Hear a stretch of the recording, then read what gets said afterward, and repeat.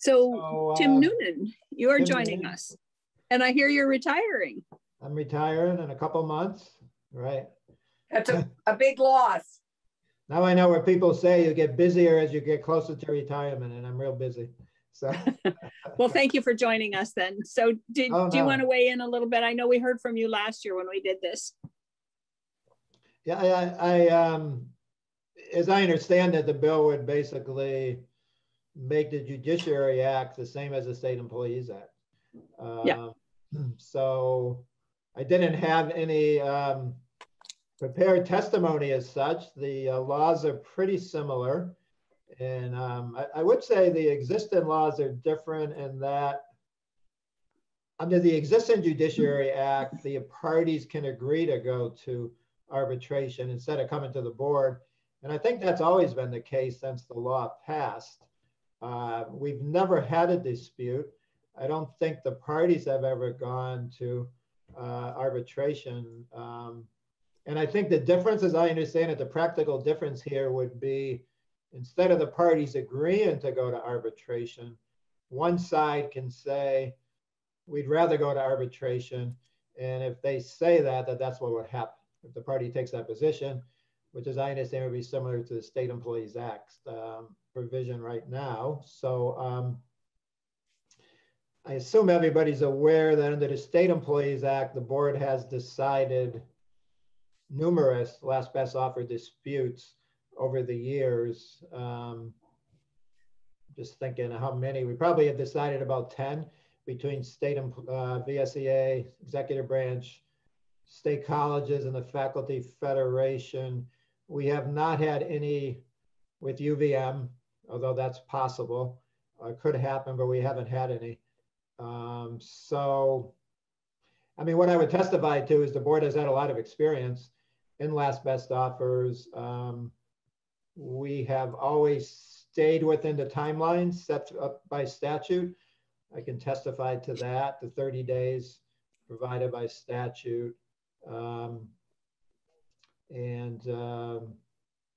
I certainly can answer any questions about the board versus arbitration, anything you want to know or have questions about as to what the differences may be with respect to going before the board as opposed to going to arbitration. I think I testified to that last year to some extent in response to questions. So perfectly happy to respond to any things that may have come up. I haven't heard any of the testimony. I do apologize. I had an unavoidable training session actually involving judiciary employees and judiciary supervisors and VSEA stewards. We had a training session today for that group. So that's where I was. So I was involved in judiciary issues before coming here today. But again, I'm perfectly happy to respond to questions, any questions that came up.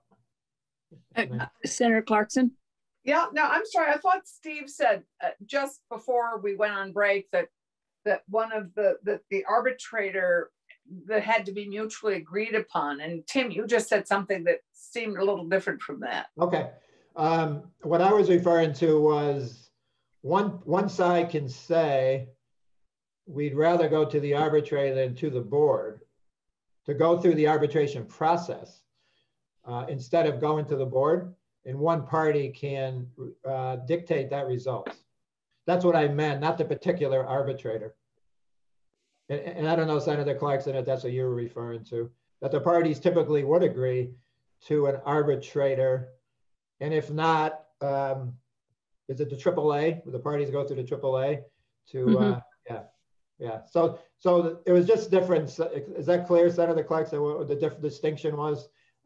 It's whether you go to the labor board or go to arbitration. One side can say, we want to go to arbitration, and that's what happens. But the arbitrator has to be agreed upon by both parties. Yeah, the arbitrator, yeah, once the party makes that selection and it's been decided to go to arbitration, then it would be mutually agreed upon by the parties. Right. Under the existing statute, the difference would be, it would come to the labor board, you know, and or the parties could agree to go to arbitration. mutually agree to go to arbitration, as opposed to coming to the labor board. I'm not trying to confuse it, but that was a distinction that I was. If I may, just very briefly, if the private arbitration process does not always operate on the basis of a mutually approved arbitrator. You try for that, but the AAA process is such that if you can't agree, if the two parties cannot agree on an arbitrator, you're given a list with a number of names on that list, and you rate those people in descending order.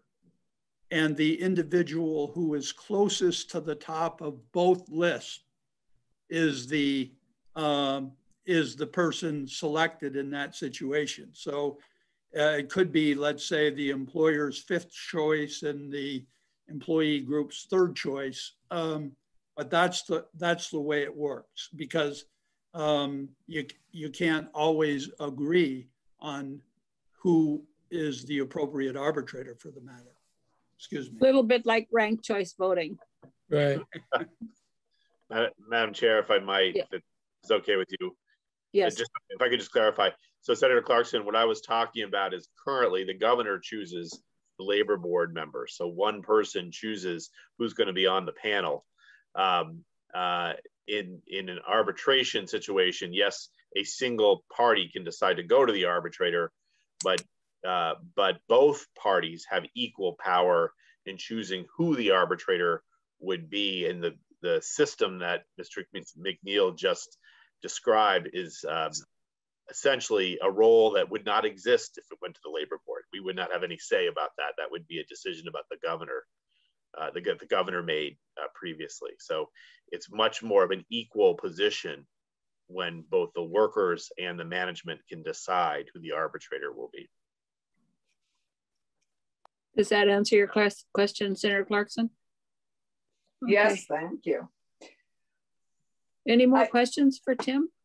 I had a question for Tim, and I should remember it, but I asked it before the break. And so I'm going to ask it again, just because I know so much of this stems from our concern 2 years ago with the appointment that I actually was responsible for, that had to confirm.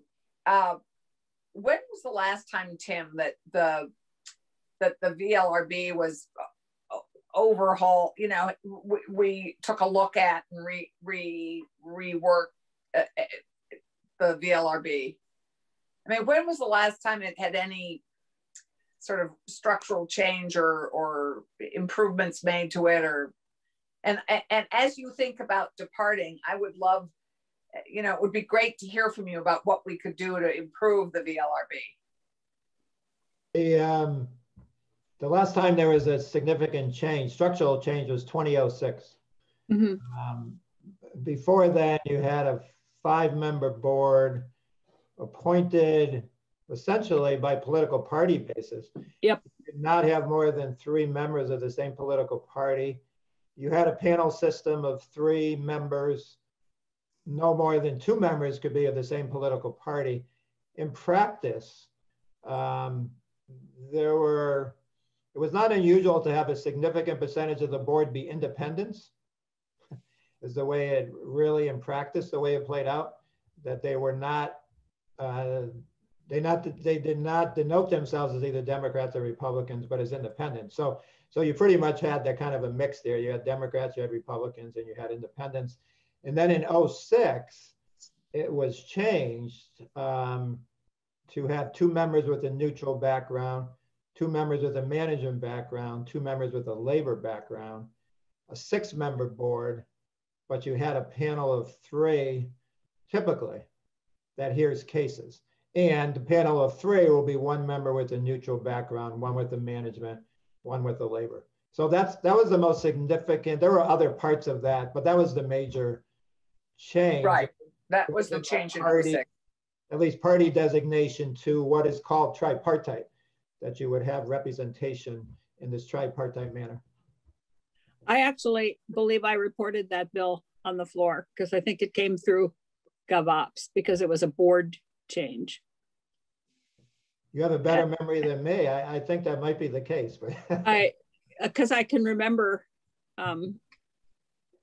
yeah. The other thing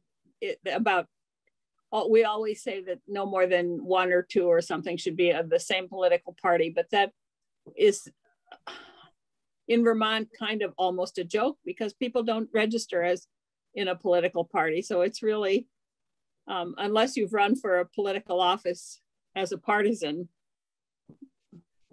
you can say, oh, I think they're Republican or I think they're Democrat. But so anyway, that's just an observation about most of the time when we put that in as a provision. Any other questions for Tim or anybody else?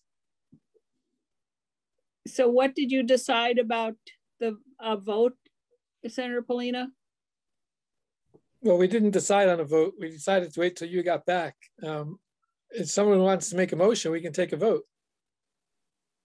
That's the way I would look at it. Yep. Does anybody want to make a motion?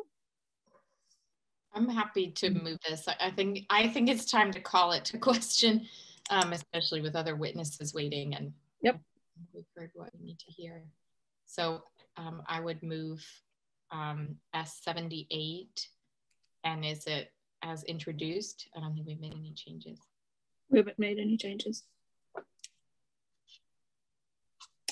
Okay, do you want to call the roll? Sure. Senator Clarkson? Yes. Senator Collmore? Yes. Senator Polina? Yes. Senator Rom, yes. Senator White? Yes. And the committee has passed S.78 as introduced on a vote of 5-0-0. Thank you. Who would anybody like to report this?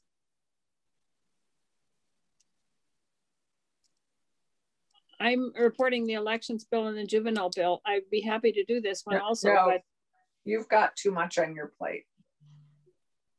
Senator Rom, do you feel comfortable enough with this? Yes. It's okay. Good to have a nice short bill as my first bill to report out of the committee. So I'd be happy to. And it might be one that wouldn't get you hazed. You know, we might get beaten out with economic development anyway. So okay. I'll be done with the hazing sooner than later. And there hasn't been any hazing yet. It's been pathetic. No, it's no. Well, it's hard. It's hard in this. It's hard to do it in this environment. I agree. I am the same. Yep. And I shouldn't say hazing. All for next year. We'll save it all for next year. Yeah, I shouldn't have said hazing. I think that's probably illegal. You probably made it so. Yes. Yeah. All right. Thank you. And thank you all. Thank you, committee. Thanks. Thank you. Thank you, Patricia and Joe, Tim. Thank you very much for your consideration. Yep. Thank Thanks. you. Take care. All right. Should we move Jeanette, to? Yes.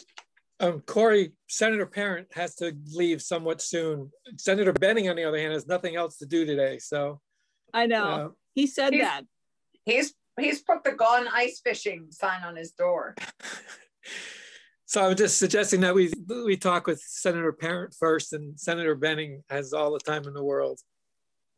I think you're right. So Senator Parent, I have not seen, do you have language yet, or are you just going to talk to us about concept? So I just got discussionary language. I would probably look to make some changes in this before officially submitting it to you folks, but I can talk in concept. Okay. And I'll tell a little story about town meeting day last week, I think, to highlight where I'm going. So in my day job, I actually work for the town of St. Albans, and we look very similar to the city of St. Albans. We both share a name. We both have 5,100 registered voters. Last week, the city of St. Albans had 827 voters. To the town of St. Albans is 1,880. The town of St. Albans chose to mail ballots for town meeting day. The city of St. Albans did not.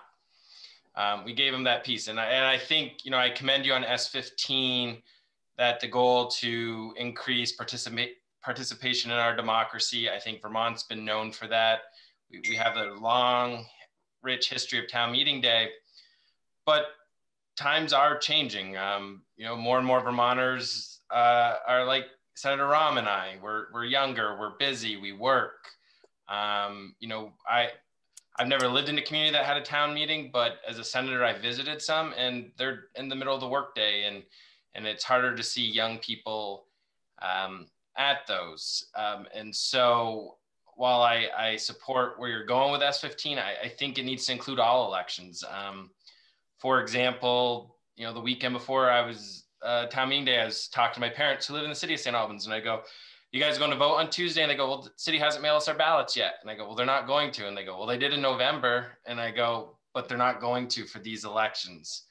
So you need to go, or, you know, Monday vote early, or go Tuesday." And they went and voted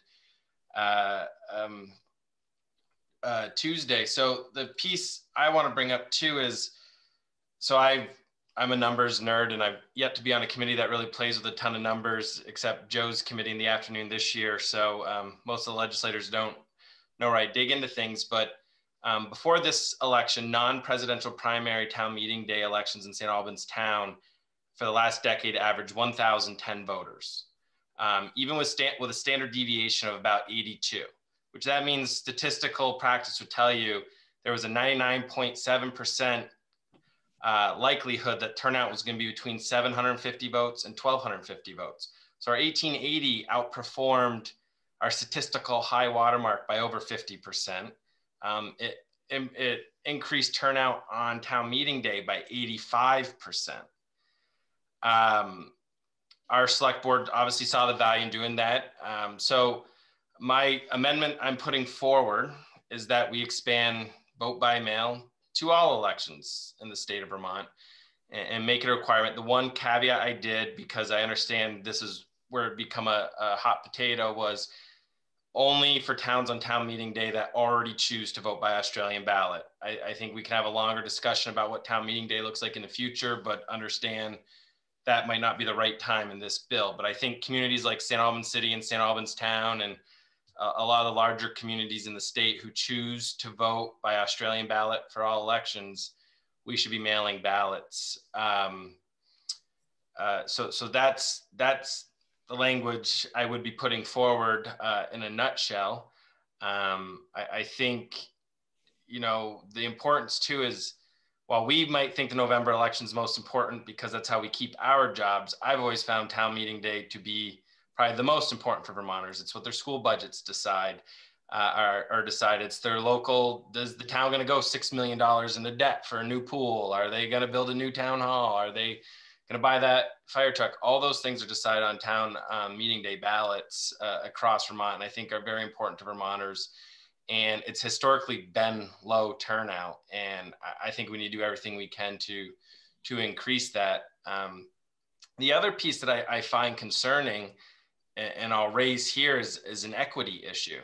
So the city of St. Albans, the town of St. Albans, and Fairfield also sit in the Maple Run School District. Well, town of St. Albans ended up mailing school ballots with those versus the other one. So does a resident in the city of St. Albans and Fairfield have an equitable access to their ballot? If this goes forward without having some kind of standard form, or because one select board chooses to do this versus another, you know, and then, you know, one school board may versus another, you know, we're not providing all Vermonters that equitable access to a ballot in my mind. So I think I applaud what the committee's doing. I anticipate supporting it on the floor, although I wish it would go further. And that's why I'm in front of you right now. Thank you. There might be some questions, but I'm going to raise a couple first. First of all, my goal always is to give towns more flexibility than less, not just in elections, but in almost everything. I think that we dictate like parents to towns, and I would like to have us move away from that. So that's the first thing. And then my second comment would be, so what do you do in my town? We vote for the officers, by Australian ballot, but everything else is done on the floor. So would we mail out just the Australian ballot that all that does is elects the select board and the school board members and the high bailiff and that kind of stuff, but all the other stuff is done on the floor? I would argue, yes. I mean, all the November election does is elect you and I to come down here and vote on state budgets and other state rules. So yeah, I think you would do a mail for your 150 representatives in the. Oh, no, not that's not Brattleboro. No, my town of Putney. Yeah. But so we would have to mail out ballots to people just to vote on that, but then we'd still have our town meeting, and all the other stuff would be voted on at town meeting. Yeah, I mean, I think that's up for your select board to decide, but I think with the Australian ballots, where Australian ballots are required, I think they should be mailed to Vermonters. I think, you know, if the whole goal of this legislation is to increase participation, we're telling you, I mean, I think we could look at, I would anticipate at the very least that this bill would include a change to study the communities that did vote by mail in this last town meeting day and look at the increase in turnout. Because to me, in all honesty, the hardest part I have with the bill is written. It looks very partisan to me, that a bill that you have an election that is only a partisan election, where you require a vote by mail, but there are other elections in which you say, no, we're just not going to do that because it doesn't have the partisan elections necessarily on it. So I think it puts fire in the argument of people who may not support the overall mission of this bill, who don't like vote by mail. I'm someone who's voted early or by mail every election since at least 2016. Might not sound long, but I've only been voting in elections since 2008. You know, I just think, I think it just needs to go further. I think it's going to actually have the opposite effect. I think you'll have high turnouts in November. You'll have lower turnouts on town meeting day because people will get confused. I think it'll cause a lot of mess if we don't have a standard piece. And I totally get your point. I'm a small government Republican, but I think sometimes you have to have consistency across the board, because that changes with town clerks and select boards if we have that flexibility as well. You know, and where are things prioritized? But so would people be confused in Putney if they think they're getting a ballot in the mail and they get a ballot that only elects the select board and school board members and the high bailiff, but they don't, there's 23 other articles that they have to vote on, and they're not getting information on those.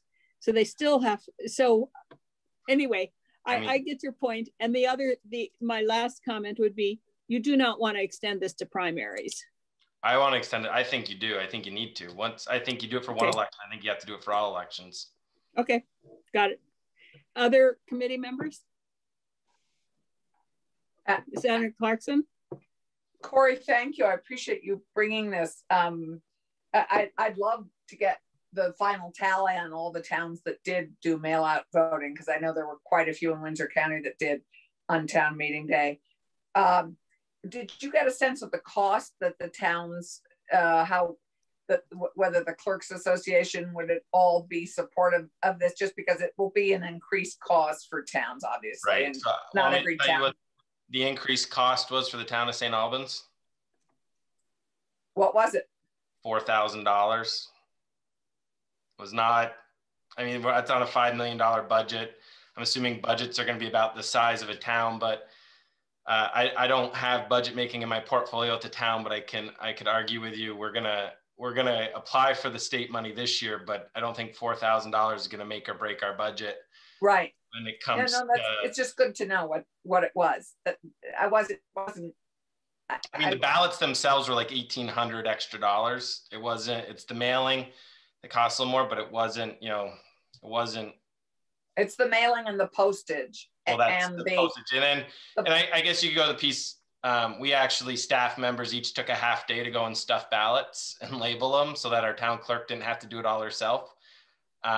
So, you know, we say, you know, there's staff time included there, but, you know, we actually, it was nice to sit in a conference room and stuff ballots and, you know, and be a part of the team to get it all out and make it work. Other committee members? Senator Polina?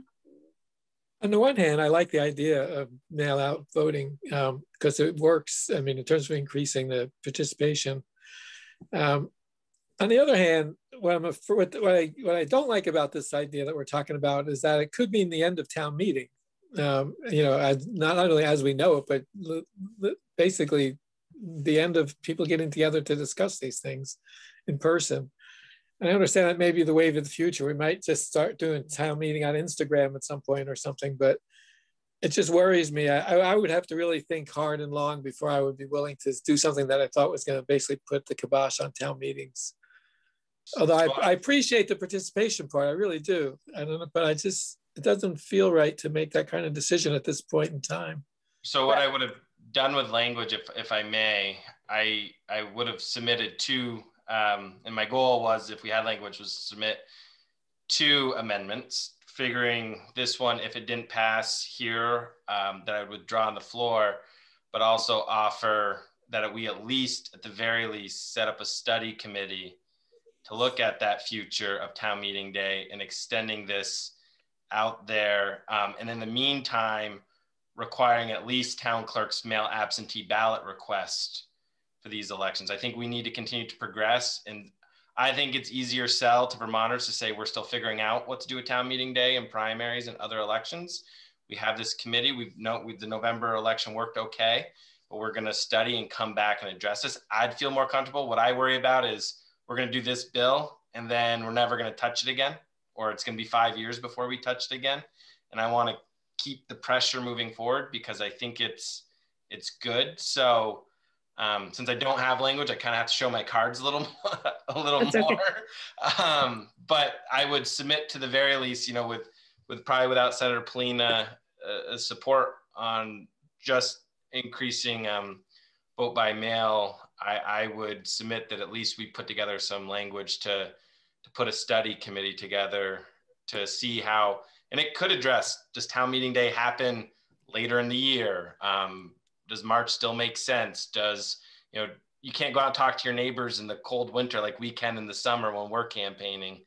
You know, there are a lot of issues, I think, with where town meeting day is, especially with our legislative calendar. We can't make adjustments early on in the year that can impact it. So I think a study committee at the very least would be helpful to this bill. I actually, Senator Rahm, I'm going to call on you in a second here, but I love the idea of studying how we can improve town meeting but I think you and I would have a very different approach to how we would do that. But I do like the idea of looking at how we improve the participation in town meeting. So I'm happy if this committee would support to working with Ameren to put together language to at least study that and add it to this bill. So Senator Rahm?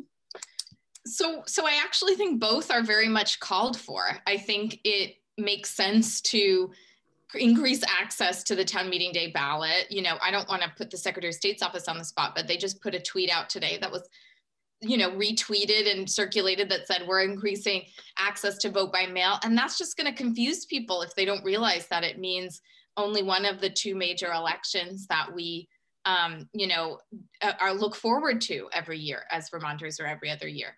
And so, you know, I do think there's a way to increase the opportunity in places where there's Australian ballot and in areas where it helps people access their ability to participate who do have to work, who can't participate in a meeting in the middle of the day.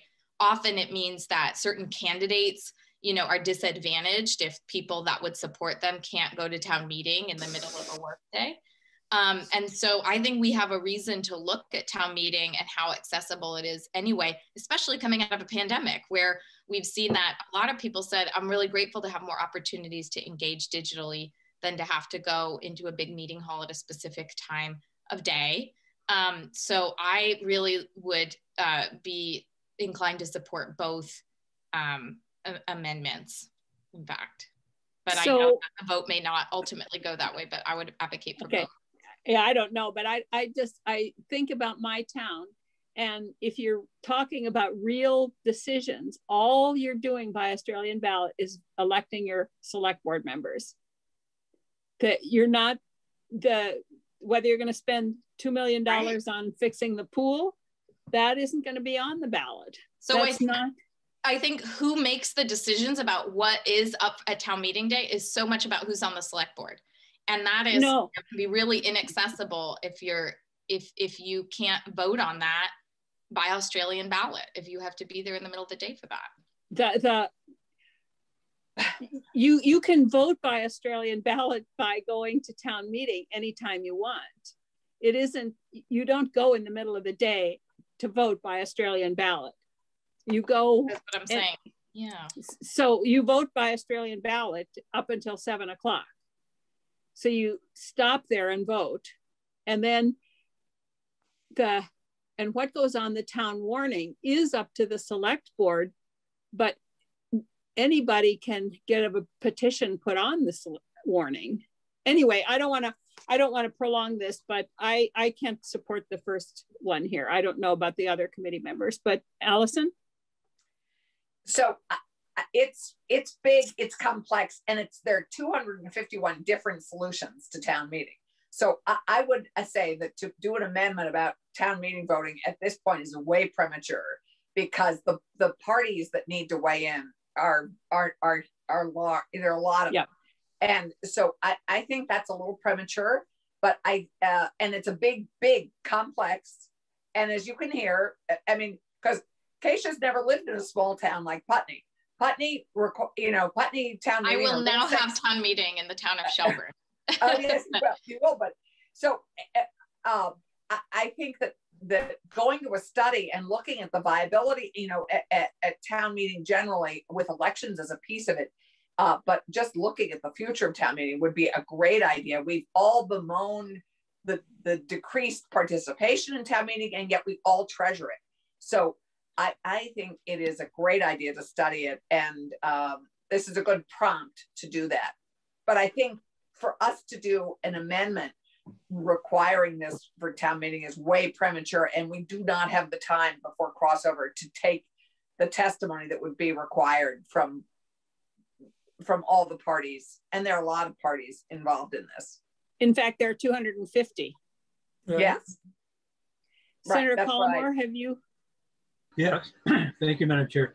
I would support both of Senator Parent's amendments. I think you could, if you're worried about people being confused when they get the ballot in the mail about the select board races, I think you could easily include a piece of information in that same envelope that says, by the way, if you want to weigh in on the money matters, you need to come to town meeting, which is whenever it is. I don't see that as a particularly significant obstacle. And I think the study makes a lot of sense. So I would support both. All right. So, yes, Senator Rahm. Well, I just want to say one more thing to be fair to larger cities as well.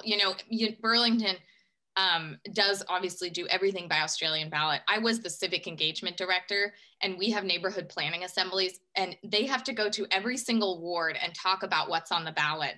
And everyone says, I always wanted to live in a town that had town meeting, but at least we get to have town meeting every month, and go to our local neighborhood planning assembly and hash out all of the things that will be on the ballot, have every city department head come and talk about it. So, our big little city of Burlington has constantly thought about ways to have a more participatory process leading up to election day. And I just don't want to discount that our slightly larger communities are also thinking about ways to make sure people feel connected to what's on the ballot.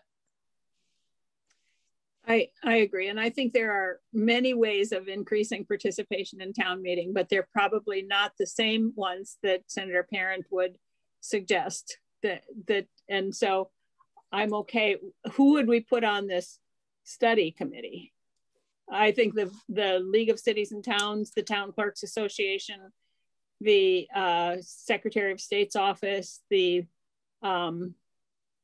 a couple select board members, school board. I mean, because you know, it's municipalities. It isn't, you know, town meeting. You know, it's also schools, because school budgets are what we vote at.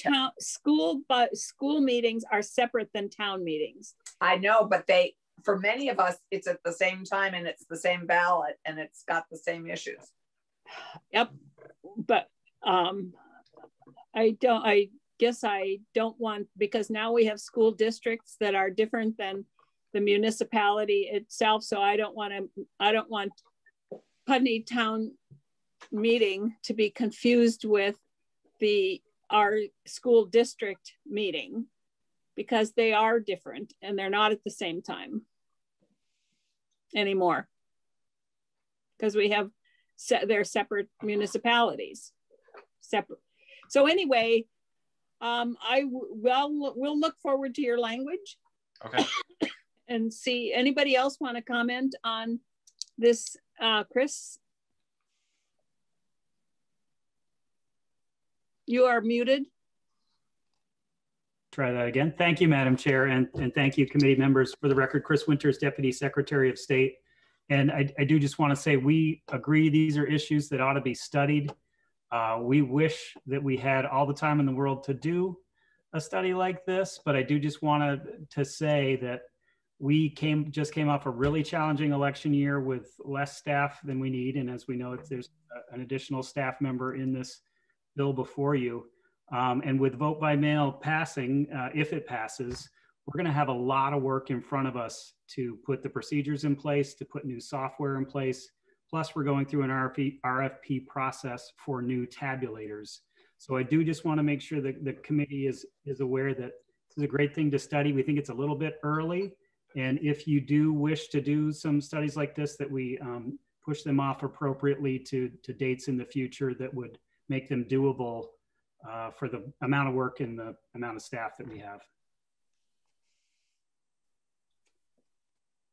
Thank you. Anybody else want to weigh in on this? Paul? Can I ask a clarifying question of Chris before we move on? I don't want to put you on the spot, Chris, but I couldn't tell if you were against the study or the change to the election. If you were sharing that you feel like there's not enough time to make this change for town meeting day, or you don't have the capacity to do the study? Sure, thank you, Senator. It's actually on both. It's the study that we would want to put that off to some date in the future once we've got more vote by mail in place. Remember that we came through this baptism by fire, doing it by the seat of our pants in 2020, and luckily it came off really, really well.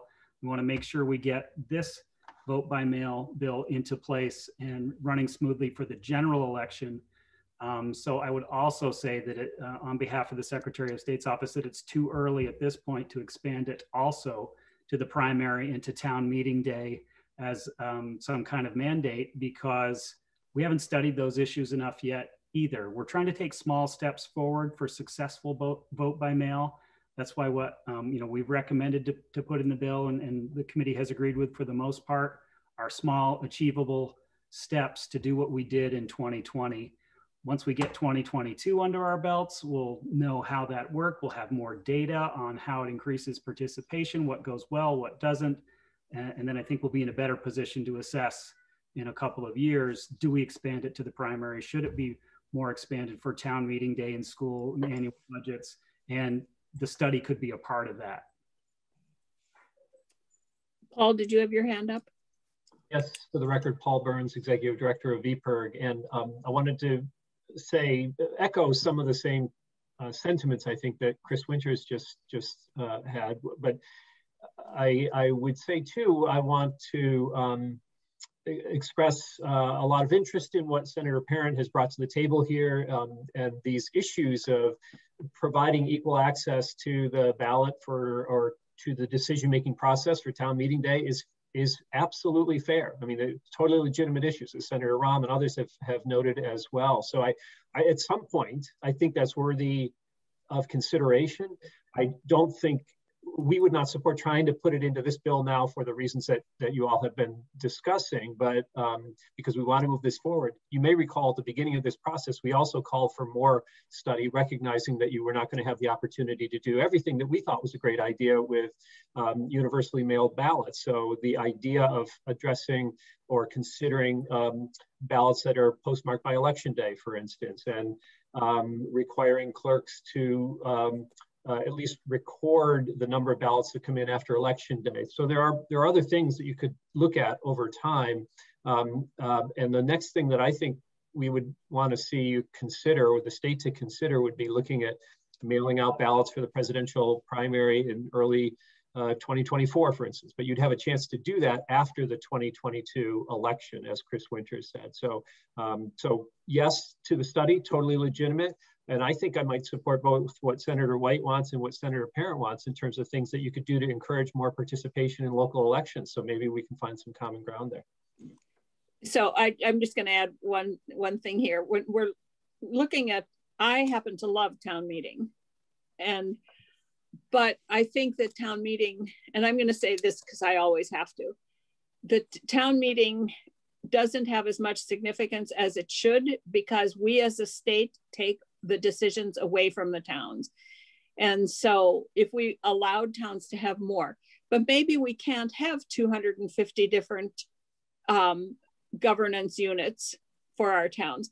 Maybe we need to read Frank Bryan and John McClowery's Vermont papers and go in that direction. I mean, if we're really looking at town meeting and what it means, and how we have more participation and how we have more real decision-making power in those towns, maybe we need to not just look at the issue of should we mail out ballots or shouldn't we, but we really need to look at the whole institution of town meeting and what it means and how for the 21st century.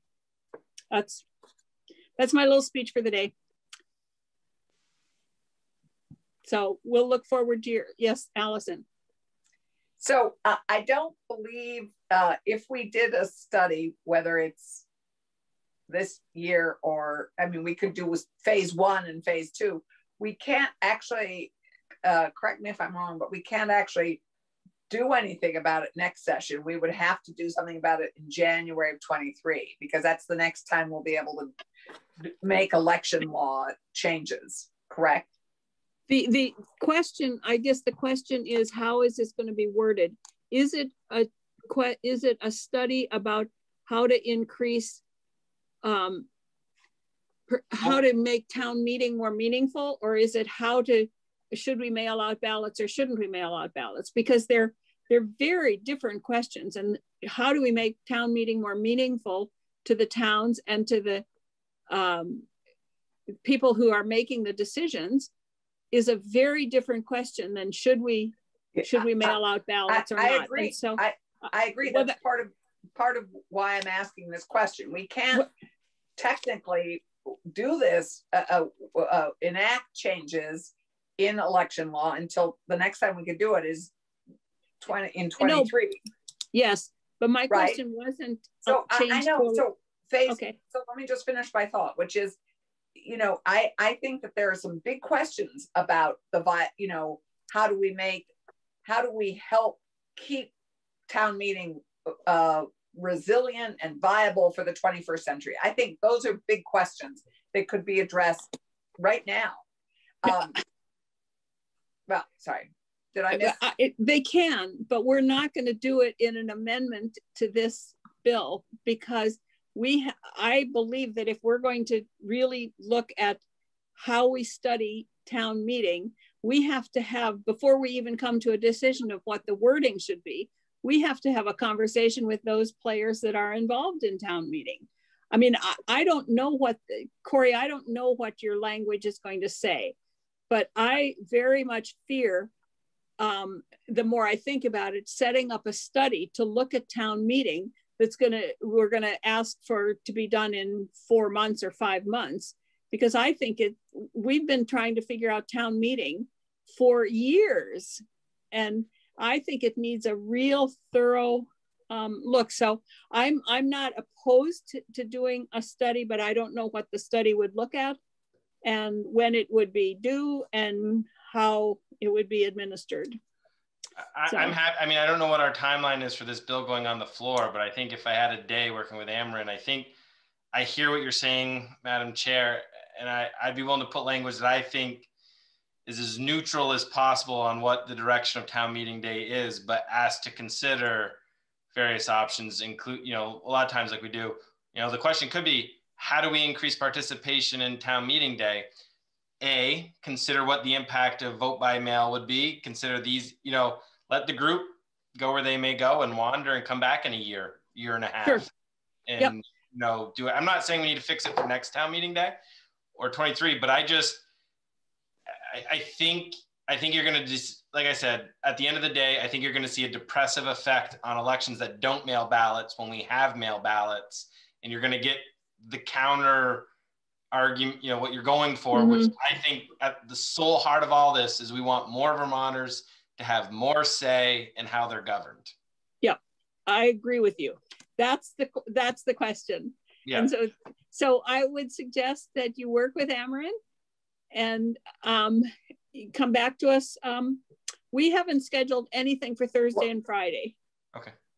And Will has his hand up. Yes, I see that. Thank you. Oh, sorry. Will. Thank you. I didn't mean to interrupt, Senator White. Can I just make one clarifying point that I think will help as people go their way and are thinking about this subject?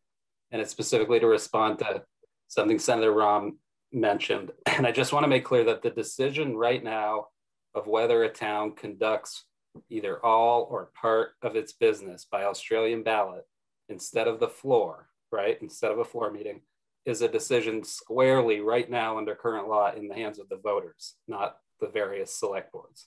Yes. So it empowers voters to decide to switch to Australian ballot and on what subject matter within the meeting to do so: budget, officers, other public questions. They can force a vote on that issue by a petition. That's a petition that a board would have to honor because the voters are specifically empowered in statute to make that decision. So if they get 5% of signatures and ask their board to vote on moving to Australian ballot, that's 100% doable right now. And it can be reversed by the voters. They can say, oh, we really didn't like that, we're going back to the floor meeting. I just wanted to put that out there. So I appreciate sort of the suggestion by Senator Parent that if this ever was going to occur, that you would write it in such a way that it only applied to those places that had already decided to adopt that Australian ballot system. And then I think you're less having the discussion about whether that choice of mailing, whether you ask those municipalities to mail their ballots proactively is an affront to the actual institution of the floor meeting, because these are in places where they've already decided to conduct this business by ballot. That being said, I think I support everything, of course, Deputy Secretary said, and that this needs serious and significant thought. And so I think a study is the right way to go. And just, if I may, I think somebody threw it out there, even Senator Parent, you said maybe not 22 or 23. When you really think about the elections calendar and your legislative calendar, it does no good to have a study come back next January on this. Right. Because we're not going to get it in place for the 2022 meetings. Then I just have to put out there that then me and my staff are in a general election throughout 22, and it will be very difficult for us to put a lot of attention on this as we administer the first vote by mail election in 2022.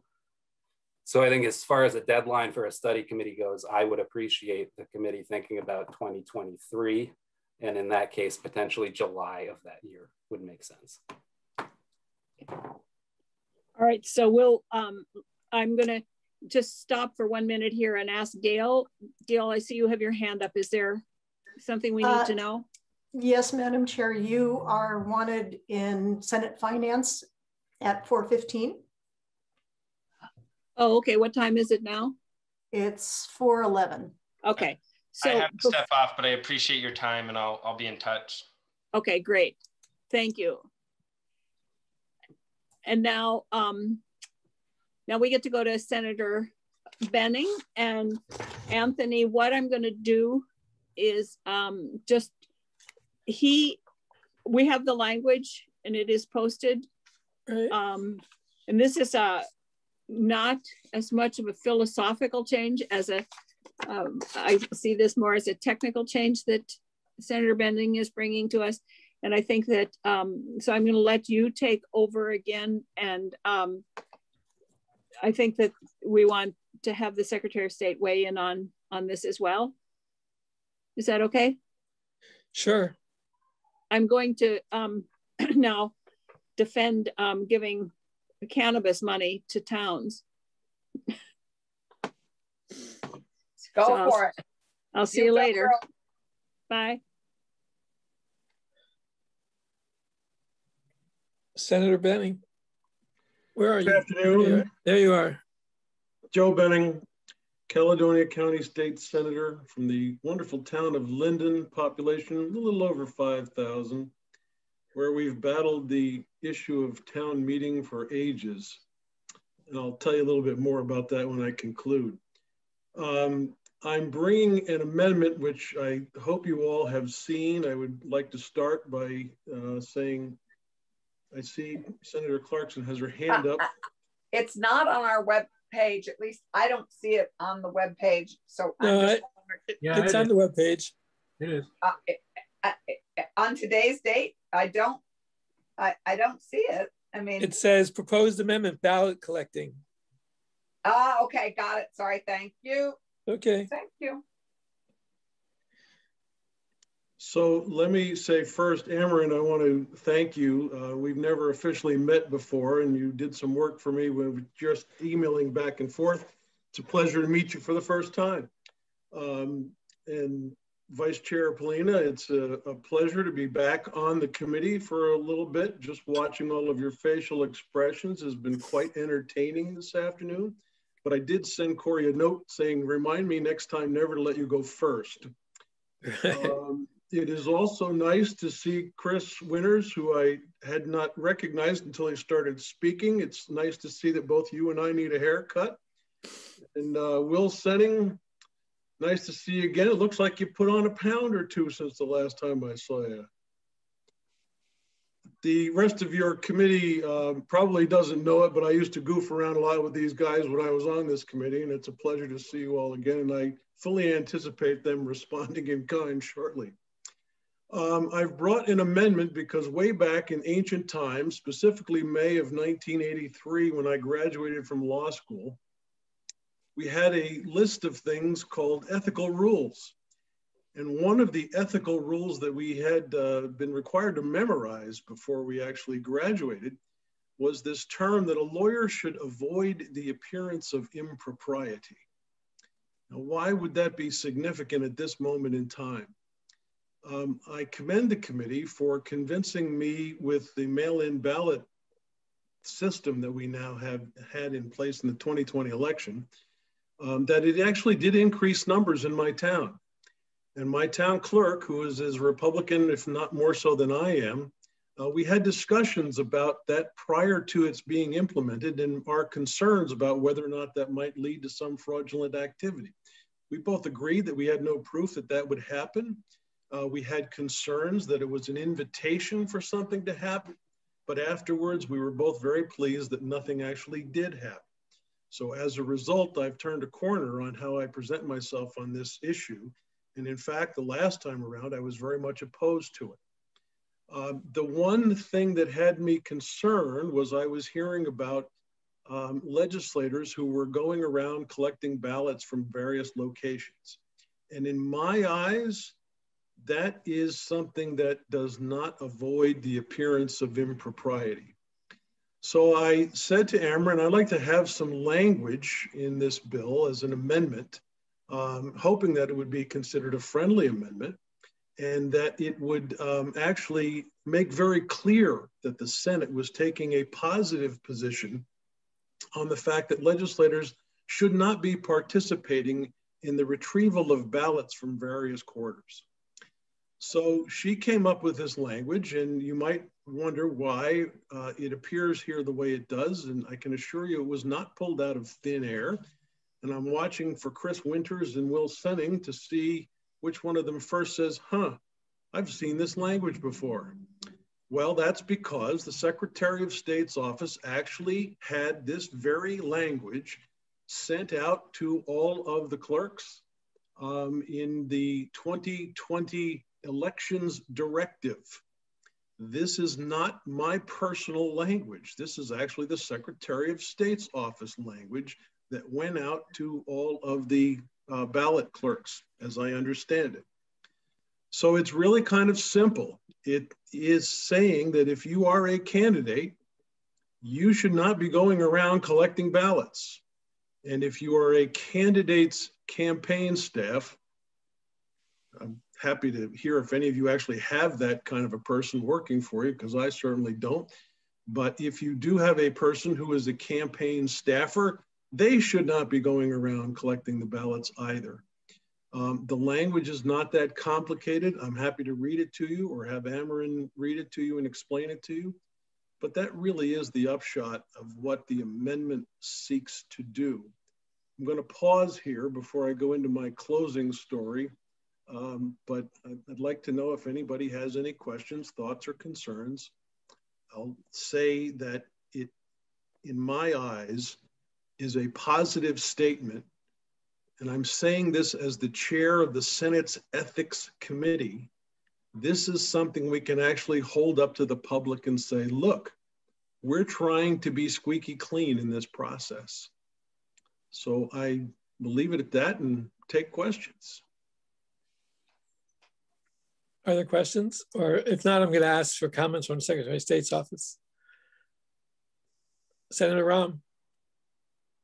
Thanks, Senator Benning. First of all, I feel personally attacked because I usually do have a campaign staff person, but I just really like paying young people to get involved in the political process. So I hear you on this. That was not meant to be a direct attack. Right, no, it's fine. I was just very happy if somebody actually did have that. Yeah. Well, you're actually, your district, your Senate district is so different than the rest of ours that it gets an exemption. Right. Well, so, but actually that, you know, is part of my question. I also wanted to say, I, as a justice of the peace, when they put out a call for help from justices of the peace, said I cannot participate in this because of the conflict as a candidate on the ballot.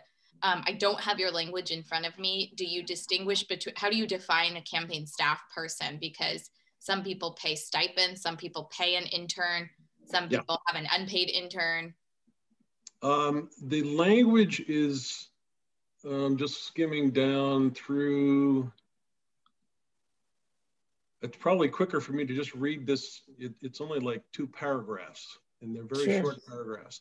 The candidate whose name appears on the ballot for that election or a campaign staff member of any such candidate may not return a ballot to the town clerk or to secure ballot drop box unless that candidate or campaign staff member, 1, is returning the candidate's or campaign staff member's own ballot. 2, is returning the ballot of an immediate family member as defined in 17 VSA section 2532, including a person's spouse, children, brothers, sisters, parents, spouses, parents, grandparents, spouses, grandparents, who has requested their assistance with the return of that ballot.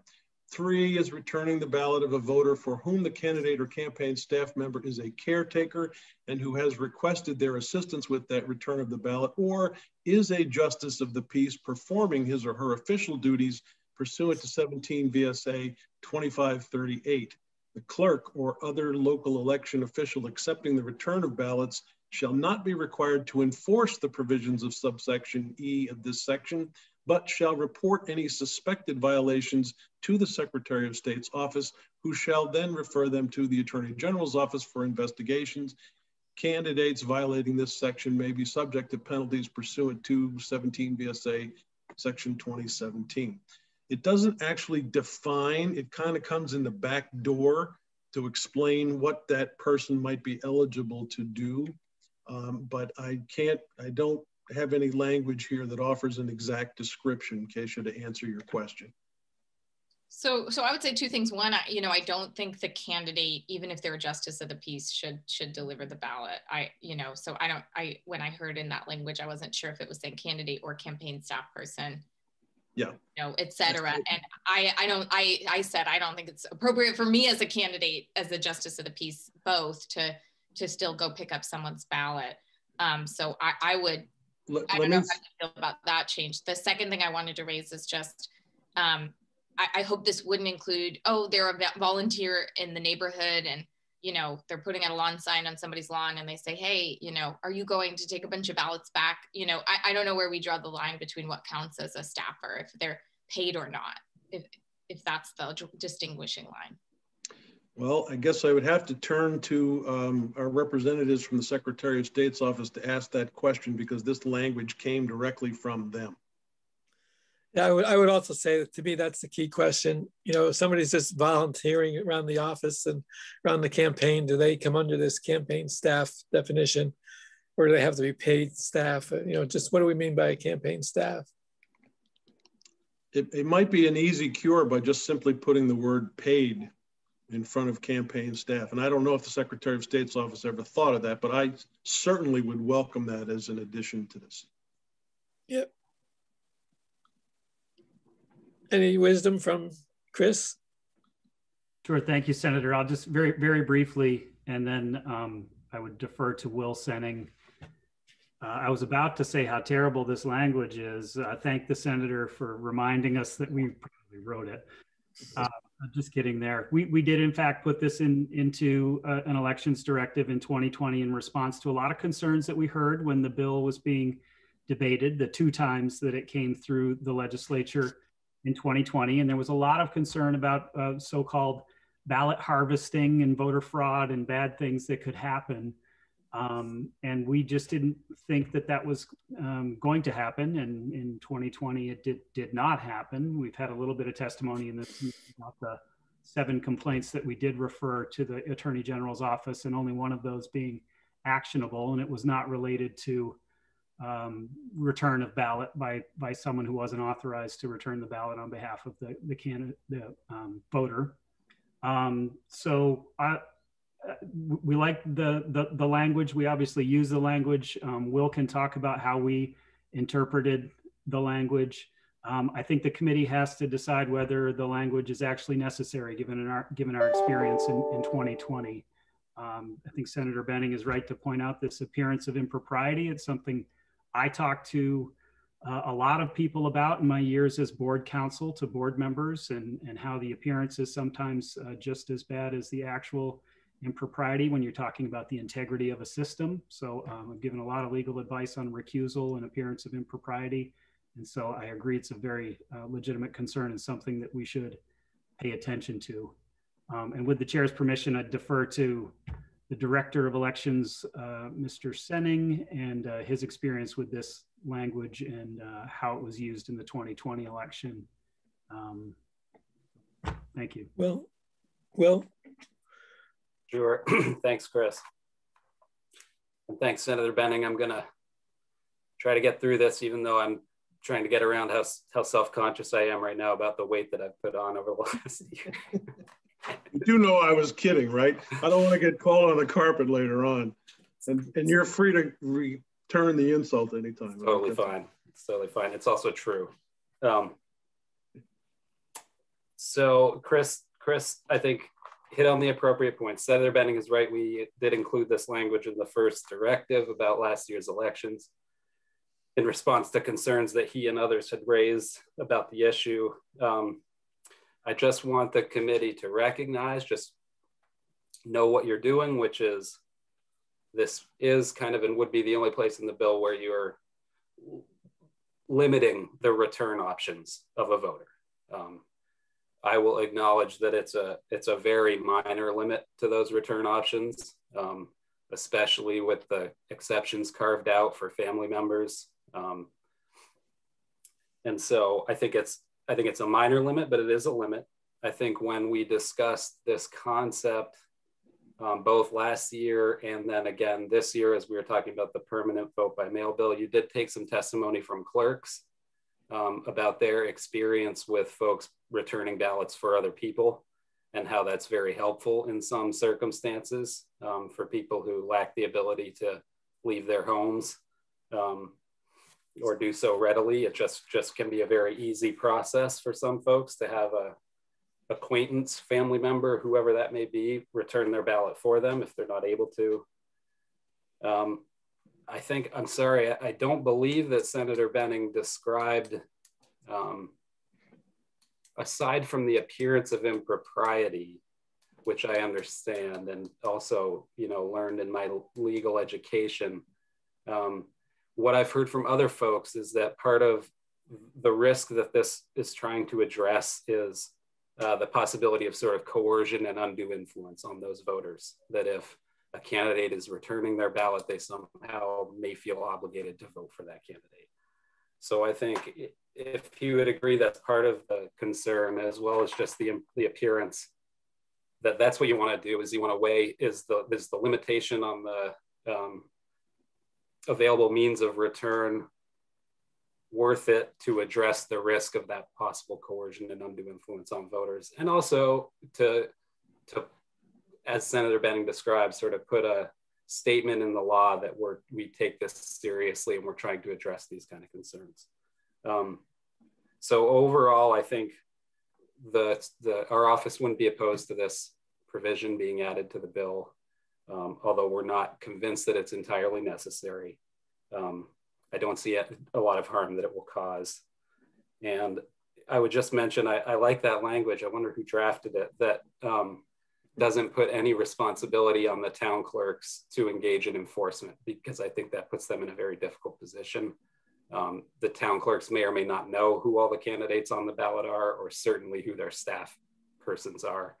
And also, when you think about the allowance for drop boxes that's currently in the bill, there's of course the risk that a candidate or candidate staff could drop ballots off at a drop box without the clerk's knowledge. So putting no responsibility on the clerk for either of those things occurring, I think is important, but that language is in here. And at the same time, it says if they do have a sense that the provision's been violated, they should notify our office, and that we notify the Attorney General. So again, Senator Polina, I think we're not opposed to the amendment from the Secretary of State's office. But on the one hand, you're not crazy about it, it sounds. I mean, I think it's my feeling is that, are we putting ourselves on not a slippery slope, but we're sort of implying that we think there's impropriety, and we're reacting to it when in our hearts we know that and the reality is we know that there has not been any that we should be concerned about. So I wonder whether it's putting something on the radar that doesn't need to be there.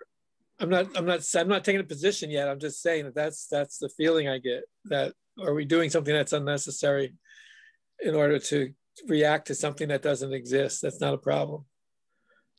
But Joe?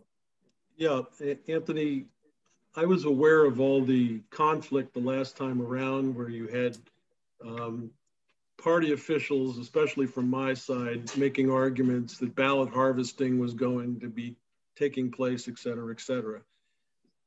I think any organization that collects ballots, it's fair for both sides.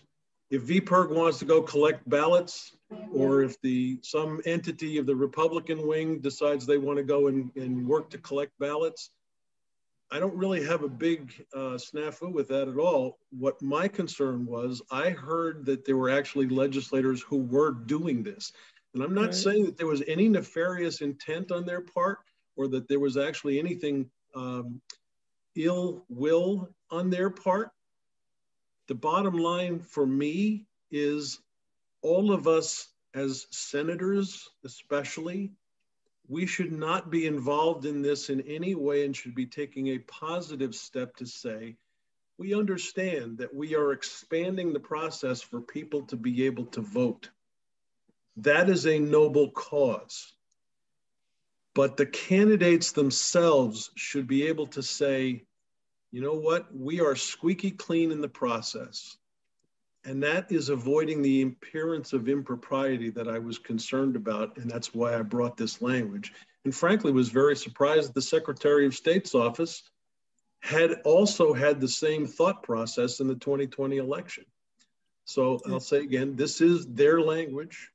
I am not suggesting that anybody violated anything or did anything with ill intent, but we as candidates should be absolutely squeaky clean.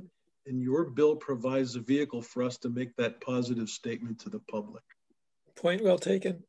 Is there any other comments? Paul, do you have any comments? Oh, I'm sorry, Senator Collimer. Thank you, Senator Plummer. Yeah, I agree that I don't think it implicates or pretends to suggest any mischief has been going on either. I think it, on the other hand, I take a look at it 180 degrees the other way. I think it reaffirms the cleanliness of our election process, if you will. I think it's out there for everybody to see, and it affects only the candidate and the campaign workers or worker. So I don't see it as a negative thing at all, and it's already been out there from the Secretary of State's office, so I don't think it's anything new either. So I support it. Other comments? Paul, did you want to say something? Thank you, Senator. For the record, Paul Burns, Executive Director of VPIRG. I appreciate Senator Benning's tailored approach to this issue and his concern. I'll just say that we didn't support this language when the Secretary of State put it forward the first time as part of last year's emergency legislation. So and that's mostly because we didn't see the need for it, and that as Will Senning pointed out, this would be the one area of the law that makes it slightly, at least, more difficult to participate and puts a small burden potentially in front of somebody who wants to have their ballot submitted. It becomes more of an issue, of course, as this underlying legislation is mailing out ballots to everyone. So you're going to have more people with their ballot at home looking to make sure that that ballot is returned and counted. So it's a bigger issue than ever before when we simply have the absentee ballot process. So I'm not convinced that it's necessary and would prefer not to see any new hurdles put in place. But as I say, I appreciate the narrowly tailored approach that Senator Benning is suggesting. I appreciated what Senator Rahm suggested and what was heading toward perhaps a even further narrowing of the language to at least ensure that this is paid staff that it would refer to, or maybe just the candidates themselves. But I think my basic bottom line is that I'm somewhat agnostic if it goes forward as this. We're not, in support of it. We would certainly strongly support the legislation, even if it had this amendment in it, because it has so much good to it. We just didn't see the need for it and thought that it's a modest new hurdle that would be placed in front of folks to get their ballot submitted. Thank you. Senator Clarkson. So I'll be the last to weigh in on the committee. And Senator White needs to weigh in. Yeah, I like to solve problems, and this wasn't a problem. I sort of agree with Anthony. It's and by calling it out, we identify it as a possible problem. And so I'm sort of torn about it. I think it's narrow. I appreciate it, Joe. I mean, I appreciate, but I feel like the Secretary of State's put it out as a guidance, sort of somewhat under duress because of the political fractiousness that surrounded last year's election.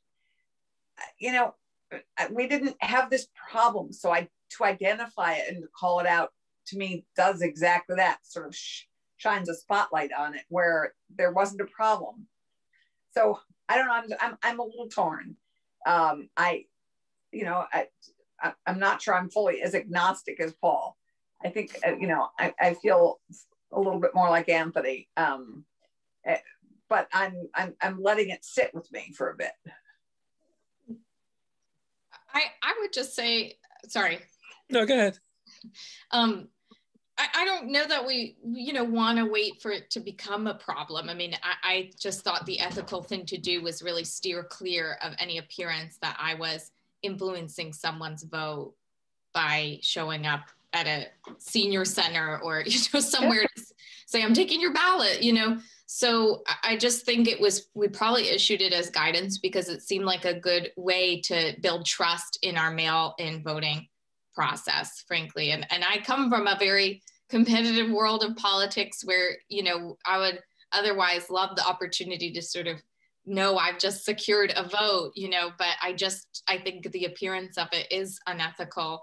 And I would narrow the language to make sure that we're talking about someone paid to work on a campaign and to make sure that even though I'm a justice of the peace, that doesn't give me any more right to be the one as a candidate to pick up someone's ballot. Keisha, if I could respond, Anthony. Sure. I meant to tell you before that with respect to the justice of the peace language, it is my understanding that in the statute, if a justice of the peace goes to collect the ballot, they're supposed to go with one justice from each party. Right. Will and Chris can correct me if I'm wrong, but that's my understanding. Well, so there's at least some insulation there for that concern, but I agree with you. If I was going solely and I'm a justice of the peace, I think that is really dancing on the lines of giving people the impression that I'm doing something nefarious, even though I'm not, and I have no intention of doing so. Right, right. Every time they do elections in nursing homes or assisted living, there's always a justice of the peace from both parties or a member of the BCA one from each party or more. Yeah, I mean, we already have provision for that. So just for the record, Amarin, I'm happy to put the word paid in front of the campaign staffer. And I appreciate all of your time. If I can get Paul to say he's agnostic on something, I think I've really come a long way. And I'll close out with something you said earlier, Senator Polina, about town meeting. I'd fight hand, tooth, and nail to keep town meeting, if at all possible, in any way, shape, or form. And my history with that goes back to October 28th of 1986, when the town of Linden first talked about moving portions of its town meeting into an Australian ballot system. And I fought so hard against that. You may wonder, why do I remember that particular date of October 28th, 1986? Well, because my very 9-month pregnant wife was sitting next to me as I did that. And she went home that evening and went into labor with our first child. So that's a day I'll never forget. A town meeting day story. Yes, indeed. And I'm just curious, where is Lindenville now? Lindenville, unfortunately, has moved more towards the Australian ballot system. And the person who has been arguing for that the longest is a person who was convinced that the school budget would be shot down if they had more people voting. And they were wrong. We have never shot down our budget. Right. And it is really frustrating to watch the evaporation of what I consider to be one of Vermont's most cherished prizes. And as Joni Mitchell once said, you don't know what you got until it's gone. Yeah. Until it's gone. It's true. True that. Okay. Thank you all very much. And nice to see you guys all again. And I would say, I mean, adding the word paid makes a difference for me as well. It moves me in that direction. We're not going to take a vote now because we should wait for Jeanette to come back and do that. So we'll probably do it tomorrow. I assume Amarin can take you a nanosecond to put paid into the bill, into the amendment. And we can just find some time tomorrow to make a decision. Okay. I don't nice think to see all you guys again. Back. Appreciate seeing you, and feel free to send me back nasty emails and comments in response. Thank you, Joe. That was great. Good night, Thanks guys. a lot.